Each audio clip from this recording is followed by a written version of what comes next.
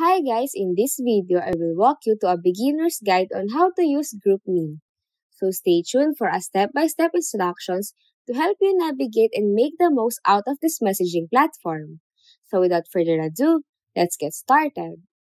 Alright, first off, grab the GroupMe app from the App Store for iPhone or Google Play Store for Android and get it installed. Once that's sorted, kick things off by creating your GroupMe account so you can use your email or phone number to sign up. So after that, you're all set to either start your own group or jump into an existing one. So just head over to the Groups tab and there you can either create your group or join an existing one. Just populate your group by adding contacts from your phone.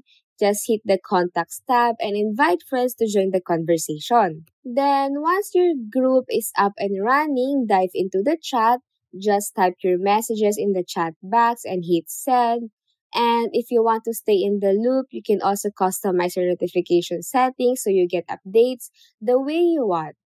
You can control when and how you receive notifications right there in the app settings.